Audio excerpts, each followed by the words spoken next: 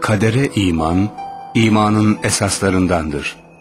Yani her şey Cenab-ı Hakk'ın takdiriyledir. İman etmek için o kadar çok delil vardır ki hadde hesaba gelmez.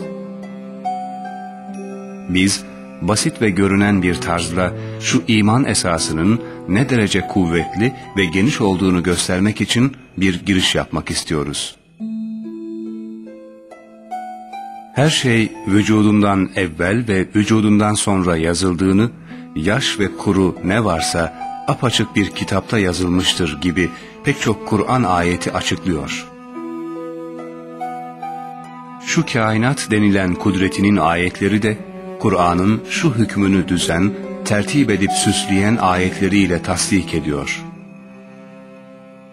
Evet, şu kainat kitabının şiir gibi mektupları ve uyumlu ayetleri şehadet eder ki, her şey kaderde yazılıdır. Buna delil, bütün çekirdekler, meyveler, miktarlar ve suretlerdir. Zira her bir tohum ve çekirdek, Kaf, Nun tezgahından çıkan birer latif sandukçadır ki, kaderle çizilen bir fihrist ona yüklenmiştir ki, kudret o kaderin mühendislik planına göre zerreleri kullanıp, o tohumcuklar üstünde koca kudret mucizesini bina ediyor. Demek bütün ağacın başına gelecek, bütün vakalarla çekirdeğinde yazılı hükmündedir. Zira tohumlar maddeten basittir, birbirinin aynıdır. Hem her şeyin düzenli bir miktarda bulunması, kaderi açık biçimde ispat eder. Evet, hangi hayat sahibi mahluka bakılsa, gayet hikmetli ve sanatlı bir kalıptan çıkmış gibi bir miktar ve bir şekil var olduğu görülür. Kaderden gelen bir ölçüyle ezeli kudret o şekilleri biçip üzerlerine giydiriyor. Mesela sen şu ağaca, şu hayvana dikkatle bak ki, donuk, kör, şuursuz birbirinin misli olan zerreler, onun gelişip büyümesinde hareket ederler. Birçok eğri büğrü hudutlarda meyvelerin yerini tanır, görür, bilir gibi durur. Sonra başka bir yerde büyük bir gayeyi takip eder gibi yolunu değiştirir. Demek kaderden gelen manevi miktarların ve o miktarın manevi emriyle zerreler hareket ederler. Madem maddi ve görünecek eşyada bu derece kaderin tecellileri var, elbette eşyanın zamanın geçmesiyle giydikleri suretler ve ettikleri harekatla hasıl olan vaziyetler dahi bir kaderin intizamına tabidir. Madem en sıradan ve basit eşyada kaderin böyle muntazam tecellileri vardır, elbette bunlar bütün eşyanın var edilmeden evvel yazılı olduğunu ve planının yapıldığını gösterir.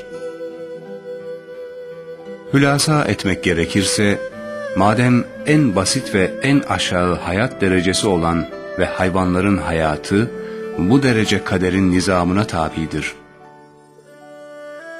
elbette en yüksek hayat derecesi olan insan hayatı bütün teferruatıyla kaderin ölçüleriyle çizilmiştir ve kalemiyle yazılıyor. Evet, nasıl yağmur damlaları buluttan haber verir, damlacıklar suyun kaynağını gösterir, senetler, cüzdanlar bir büyük defterin varlığına işaret eder. Öyle de şu gözümüzle gördüğümüz canlılardaki maddi mükemmel düzende apaçık biçimde Kitab-ı Mübin denilen irade ve yaratılışa ait emirlerin yazıldığı defteri ve İmam-ı Mübin denilen Allah'a ait ilmin bir divanı olan levh-i mahfuzu gösterir. Kader, sebeple sebebin sonucunda meydana gelen neticeye birden bakar. Yani şu netice, şu sebeple meydana gelecek. Öyleyse, madem filan adamın ölmesi filan vakitte belirlenmiştir, cüz'i iradesiyle tüfek atan adamın kabahati nedir denilmemelidir. Çünkü kader onun ölmesini onun tüfeğiyle tayin etmiştir. Eğer onun tüfek atmamasını farz etsen, o vakit kaderin bu meseleyle alakası olmadığını farz ediyorsun. O vakit ölmesini neyle hükmedeceksin? Ya cebriye gibi sebebe ayrı, neticeye ayrı birer kader tasavvur etsen, yahut mutezile gibi kaderi inkar etsen, ehli sünnet ve cemaati dalalet fırkalarına girersin. Öyleyse biz hak ehli deriz ki, tüfek atmasaydı ölmesi bizce meçhul. Cebriye der, atmasaydı yine ölecekti. Mutezile der, atmasaydı ölmeyecekti. Kaderin her şeyi güzeldir. Hakikatini kavrayan ve kadere teslim olan insan her hadisede kader-i ilahinin hikmet ve nişanlarını görüp tevekkülün hakikatine erişir. Dünyevi hadiselerin ve musibetlerin dağlarvari çalkantılarından kurtulur, kulluğun hakikatine erer. Böylelikle Allah'tan gelen her hadisenin ya bizzat ya da bilvesile güzel olduğuna itikad eder, ömrünü mutluluk ve genişlik içinde geçirir, kederi atar, sefayı bulur. Bil ki ey aziz kardeşim, Cenab-ı Hakk'ın ata, kaza ve kader namında 3 kanunu vardır. Ata, kaza kanununu, kaza da kaderi bozar. Mesela bir şey hakkında verilen karar, kader demektir. O kararın infazı, kaza demektir. O kararın iptaliyle hükmü kazadan affetmek, ata demektir. Evet, yumuşak bir otun damarları katı taşı deldiği gibi, ata da kaza kanununun kat'iyetini deler. Kaza da ok gibi kader kararlarını deler. Demek atanın kazaya nispeti, kazanın kadere nispeti gibidir. Ata, kaza kanununun şumulünden ihraçtır. Kaza da kader kanununun külliyetinden ihracıdır. Bu hakikate vakıf olan arif, ya ilahi, iyiliklerim senin atağındandır, kötülüklerim de senin kazağındandır. Eğer atağın olmasaydı helak olurdum der. Her bir şey için 2 suret ve şekil vardır. Biri maddidir ki, adeta bir gömlek gibi her şeyin vücuduna göre kaderin takdiriyle biçilmiş şu görünen suretlerdir. Diğeri kategoriktir ki, bir şeyin yaşadığı bir ömürde zamanın geçmesiyle değiştirdiği muhtelif maddi suretlerin bir araya gelmesinden tasavvur edilen bir hayali bir surettir.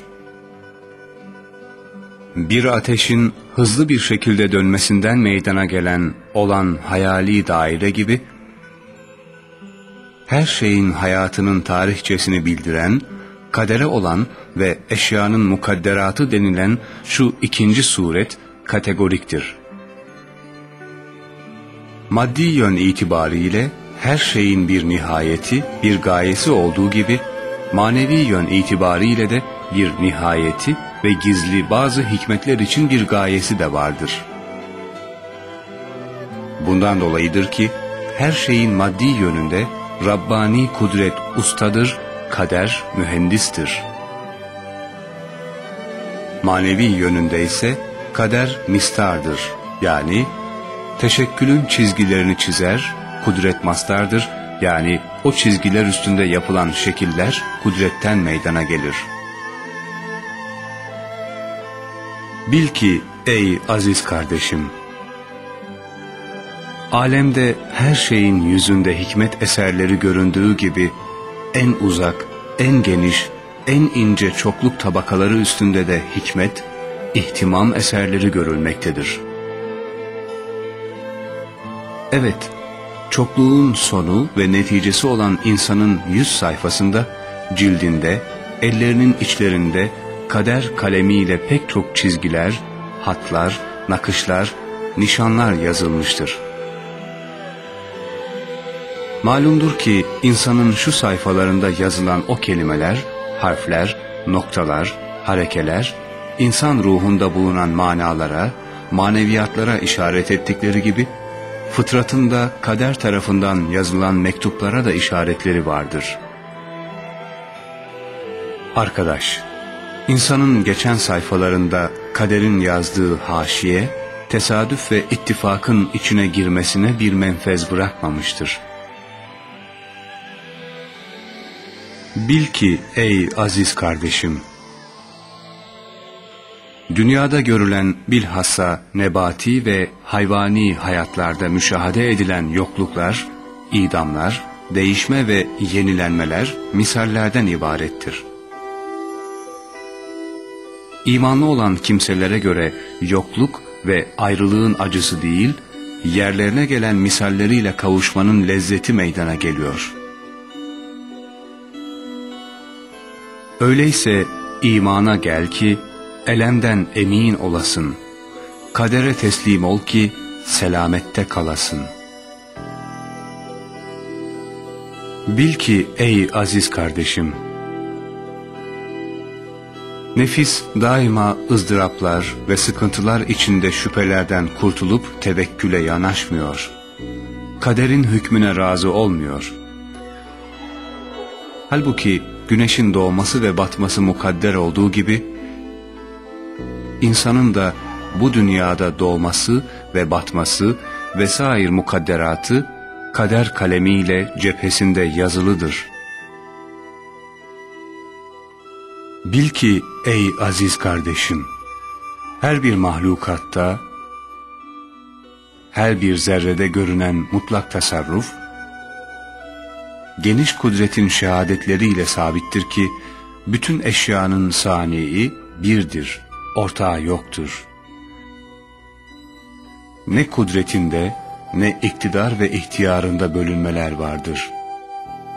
Binaenaleyh, sani ancak vacibül vücud olacaktır ki, kaderin ölçüleriyle yürüyen kudretine bir nihayet yoktur. Nakkaş-ı ezeli, gözümüzün önünde kışın beyaz sayfasını çevirip, bahar ve yaz yeşil yaprağını açıp, yeryüzü sayfasında 300 binden fazla çeşitli mahlukatı, kudret ve kader kalemiyle en güzel şekilde yazar. Birbiri içinde birbirine karışmaz, beraber yazar, birbirine mani olmaz, teşkilce, suretçe birbirinden ayrı, hiç şaşırtmaz, yanlış yazmaz. Yaratılış ağacının meyvesi olan insana ve kendi ağacının programını ve fihristesini taşıyan meyveye işarettir.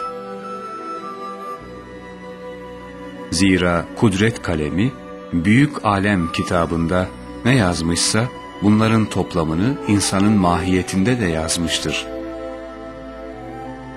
Kader kalemi, dağ gibi bir ağaçta ne yazmışsa, tırnak gibi meyvesinde dahi toplamıştır. Kader ve cüz-i ihtiyari, İslamiyet'in ve imanın nihayet hududunu gösteren, imanın yaşanılan ve vicdanla bilinebilen bir parçasıdır. Yoksa ilmi ve teorik değillerdir. Yani inanan insan her şeyi, hatta fiilini, nefsini Cenab-ı Hakk'a vere vere, ta nihayette teklif ve mesuliyetten kurtulmamak için cüz-i ihtiyari önüne çıkıyor. Ona mesul ve mükellefsin der. Sonra ondan meydana gelen iyilikler ve mükemmelliklerle mağrur olmamak için kader karşısına geliyor. Der, haddini bil, yapan sen değilsin. Evet, kader, cüz-i ihtiyari, iman ve İslamiyet'in nihayet mertebelerinde, kader, nefsi gururdan ve cüz-i ihtiyari mesuliyet yokluğundan kurtarmak içindir ki, iman esaslarının içine girmiştir. Yoksa inatçı nefs-i emmarenin işledikleri kötülüklerin mesuliyetinden kendilerini kurtarmak için kadere yapışmak ve onlara nimet olarak verilen güzelliklerle övünmek ve gururlanmak, cüz-i ihtiyariye dayanmak, bütün kader sırrına ve cüz-i iradenin hikmetine zıt bir harekete sebebiyet veren ilmi meseleler değildir. Kur'an'ın dediği gibi, insan kötülüklerinden tamamen mes'uldür. Çünkü kötülükleri isteyen kendisidir. Kötülükler tahrip cinsinden olduğu için insan bir kötülükle çok tahribat yapabilir. Müthiş bir cezaya hak kazanır. Bir kibritle bir evi yakmak gibi. Fakat iyiliklerde övünmeye hakkı yoktur. Onda onun hakkı pek azdır. Çünkü iyilikleri isteyen, iktiza eden rahmet-i ilahiye ve icat eden kudret-i Rabbaniyedir. Kader, hakiki sebeplere bakar, adalet eder. İnsanlar zahiri gördükleri sebeplere hükümlerini bina eder, kaderin aynı adaletinde zulme düşerler. Mesela hakim seni hırsızlıkla mahkum edip hapsetti. Halbuki sen hırsız değilsin. Fakat kimse bilmez gizli bir katlin var. İşte kader-i ilahi dahi seni o hapisle mahkum etmiş. Fakat kader o gizli katlin için mahkum edip adalet etmiş. Hakimse sen ondan masum olduğun hırsızlığa binaen mahkum ettiği için zulmetmiştir. İşte bir şeyde iki yönle kader ve icad-ı ilahinin adaleti ve insan kazancının zulmü göründüğü gibi başka şeyleri buna kıyas et. Kader ve ilahi icat, başlangıç ve sonuç, asıl ve dallar ve neticeler itibariyle şerden, çirkinliklerden ve zulümden uzaktır, temizdir.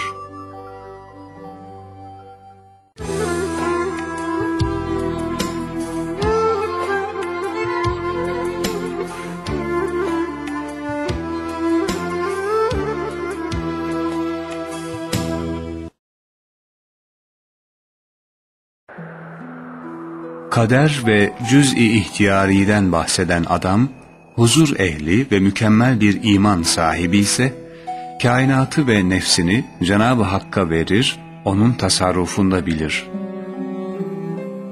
O vakit hakkı var, kaderden ve cüz-i ihtiyariden bahsetsin. Çünkü madem nefsini ve her şeyi Cenab-ı Hak'tan bilir, o vakit cüz-i ihtiyariye dayanarak mesuliyeti üstlenir. Tercihinin günahlara kaynak olduğunu kabul edip Rabbini kusur ve noksanlıklardan uzak tutar. Bununla kulluk sınırında kalıp Allah'ın kendisine yüklediği sorumluluğu zimmetine alır. Hem kendinden meydana gelen mükemmellikler ve güzelliklerle gururlanmamak için kadere bakar, övünme yerine şükreder. Başına gelen musibetlerde kaderi görür, sabreder. Eğer kader ve cüz-i ihtiyariden bahseden adam gaflet ehli ise, o vakit kaderden ve cüz-i ihtiyariden bahse hakkı yoktur. Çünkü kötülüğe sevk eden nefsi, gaflet ve dalaletin sevkiyle kainatın icadını sebeplere verip Allah'ın malını onlara paylaştırır. Kendini de kendine sahip zanneder. Fiillerini kendine ve sebeplere verir. Mesuliyeti ve kusuru kadere havale eder. O vakit nihayette Cenab-ı Hakk'a verilecek olan cüz-i ihtiyari ve en son safhada nazara alınacak olan kader bahsi manasızdır. Yalnız bütün onların hikmetine zıt ve mesuliyetten kurtulmak için nefsin bir aldatmasıdır. Kainatın intizam ve ölçü lisanıyla hikmet ve adaletine şehadet ettiği bir adil-i hakim, insan için sevaba ve cezaya sebep olacak, mahiyeti meçhul bir cüz-i ihtiyari vermiştir. O adil-i hakimin pek çok hikmetini bilmediğimiz gibi, şu cüz-i ihtiyarinin kaderle nasıl uyuştuğunu bilmememiz, olmamasına işaret olamaz. Cüz-i ihtiyari, kadere zıt değildir. Aksine kader, ihtiyarı kuvvetlendirir. Çünkü kader, Allah'ın bilgisinin bir çeşididir. Allah'ın ilmi, bizim irademize, ilmi ilahi, ihtiyarımızla alakalandırılmıştır.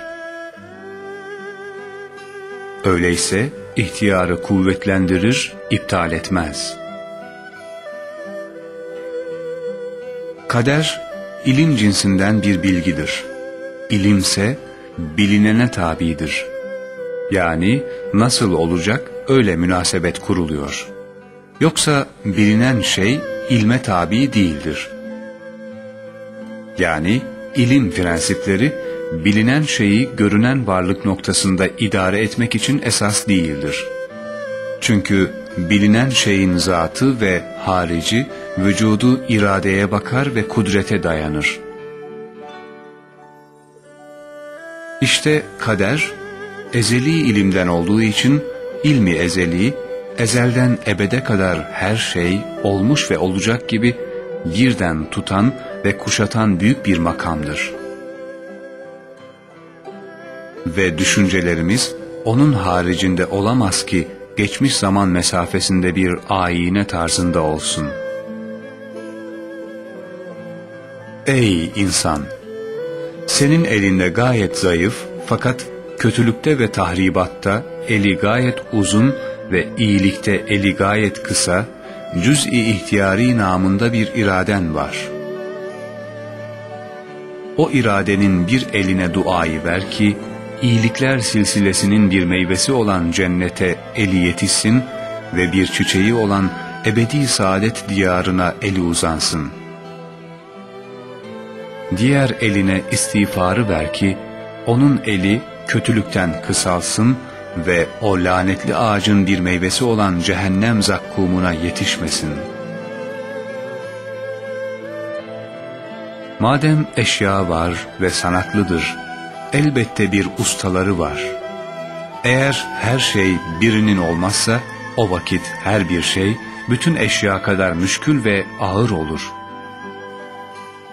Eğer her şey birinin olsa, o zaman bütün eşya bir şey kadar kolay olur.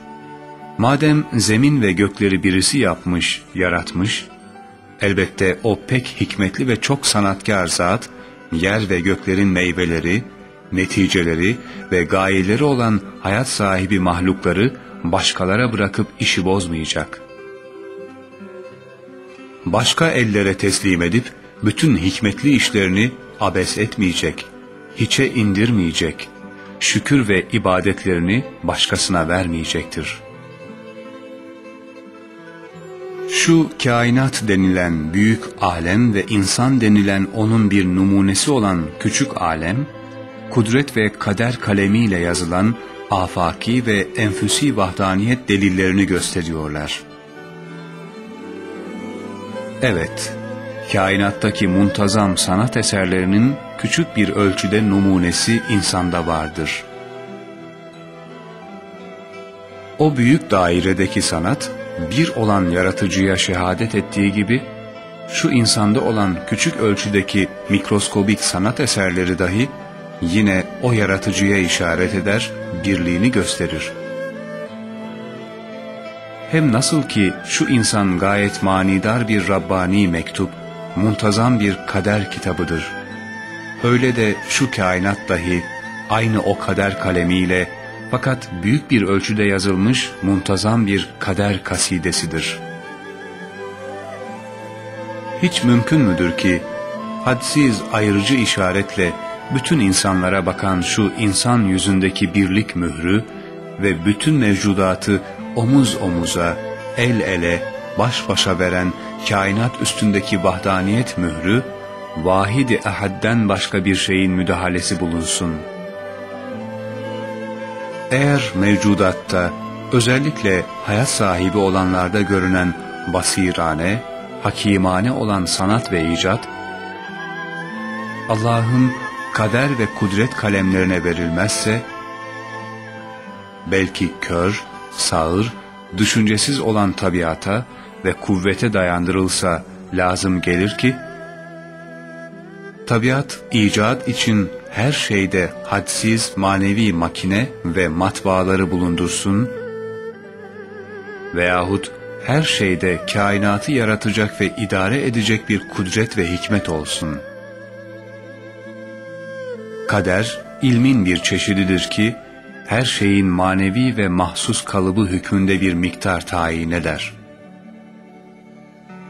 Ve kadere bağlı miktar, o şeyin vücuduna bir plan, bir model hükmüne geçer.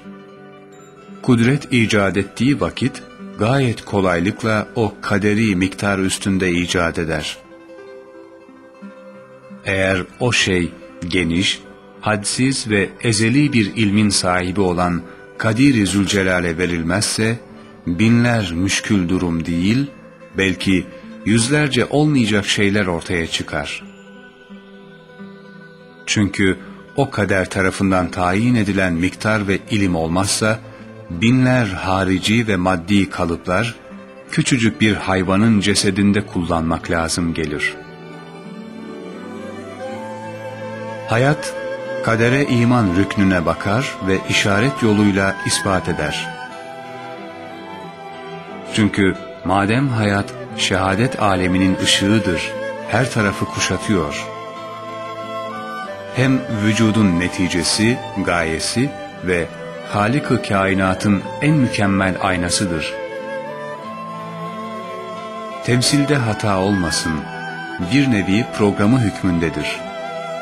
Elbette alemi gayb, yani geçmiş ve gelecek mahlukatın manevi hayatları hükmünde olan intizam, nizam, bilinme, miktar tayin edilme, görünme, aldıkları emirleri harfiyen yerine getirmelerine uygun yaratılışları hayat sırrını gerekli kılıyor. Nasıl ki bir ağacın çekirdeği, kökü ve meyvelerindeki çekirdekleri dahi aynen ağaç gibi bir nevi hayata mazhardırlar. Belki ağacın hayatının kanunlarını taşıyorlar. Aynen öyle de kainat ağacının bütün dal ve budaklarıyla her birinin bir geçmişi ve geleceği var. Her çeşit ve cüzün ilm-i ilahiyede muhtelif tavırlarıyla çeşitli vücutları bir vücut silsilesinin ilmini teşkil eder.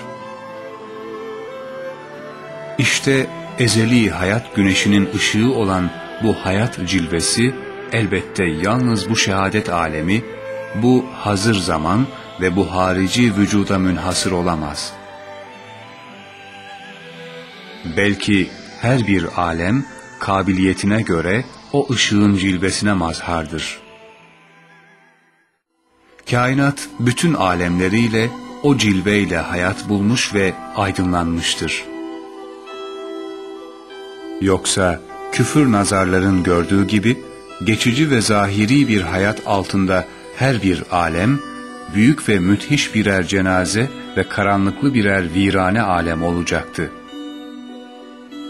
İşte kadere ve kazaya iman rüknü dahi, geniş bir yönüyle hayat sırrıyla anlaşılıyor ve sabit oluyor. Yani nasıl ki şehadet alemi ve mevcut hazır eşya, intizamlarıyla ve neticeleriyle hayattarlıkları görünüyor, öyle de gayb aleminden sayılan geçmiş ve gelecek mahlukatın dahi manen hayatlar bir manevi vücutları ve ruhlu birer ilmi sabitleri vardır ki,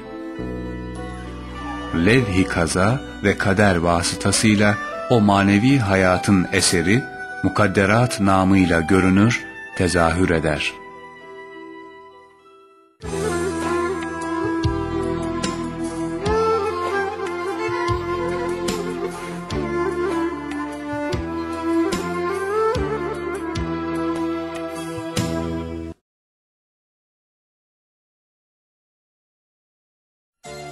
Bu filmde Üstad Bediüzzaman Said Nursi'nin kaleminden kader konusunu sizlere aktarmaya çalıştık.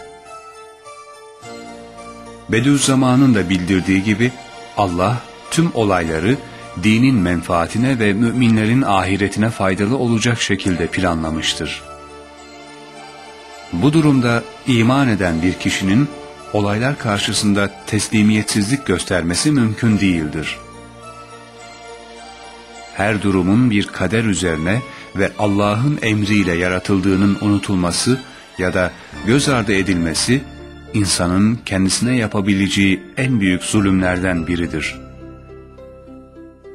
Çünkü insan bu unutmanın neticesinde amansız bir sıkıntı içine girer. Ayrıca kişinin bu gerçeği kabul etmemesi olacak olanı değiştirmez. İster iman edip teslim olsun, isterse teslim olmasın, her iş Allah'ın herkes için tek tek belirlediği kader dahilinde işlemektedir. Allah bu gerçeği şu ayetiyle vurgulamıştır. Yeryüzünde olan ve sizin nefislerinizde meydana gelen herhangi bir musibet yoktur ki, biz onu yaratmadan önce bir kitapta yazılı olmasın. Şüphesiz bu Allah'a göre pek kolaydır. Bu ayette de görüldüğü gibi insan ister inansın ister inanmasın, başına gelen her şey Allah tarafından önceden kesin olarak belirlenmiştir.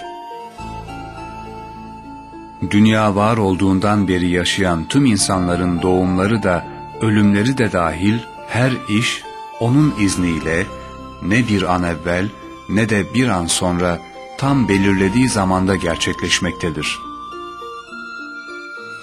Yeryüzünde olan ve insanların nefislerinde meydana gelen her durum Allah'ın dilemesi dışında gelişmeyeceğine göre her zaman ona tevekkül etmek, Allah'ın kullarından istediği ve kişinin yaratılışına da en uygun tavırdır. Allah, biz sizi şerle de hayırla da deneyerek imtihan ediyoruz ve siz bize döndürüleceksiniz ayetinde bildirdiği gibi müminleri çeşitli şekillerde dener. Bu sebeple müminler iyi olayların yanında bazen kötü gibi görünen olaylarla da karşılaşabilirler. Ancak unutmayın ki her şey Allah'ın dilemesiyle yaratılmış olduğundan müminler için en hayırlı şekilde sonuç verir. Olur ki hoşunuza gitmeyen bir şey sizin için hayırlıdır ve olur ki sevdiğiniz şey de sizin için bir şerdir. Allah bilir de siz bilmezsiniz.